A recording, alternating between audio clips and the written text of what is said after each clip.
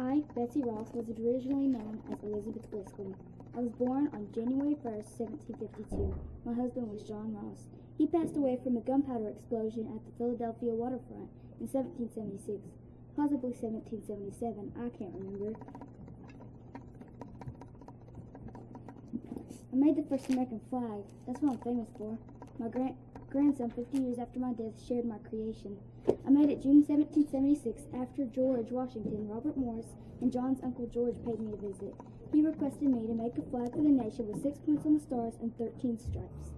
I did what he asked, but made the stars with 5 points instead of 6.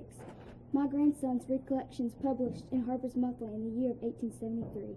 Today, not many scholars believe it was I who made the first American flag, which is okay, as long as they know I was a true flag maker. I died on January 30th, 1836, at the age of 84 in my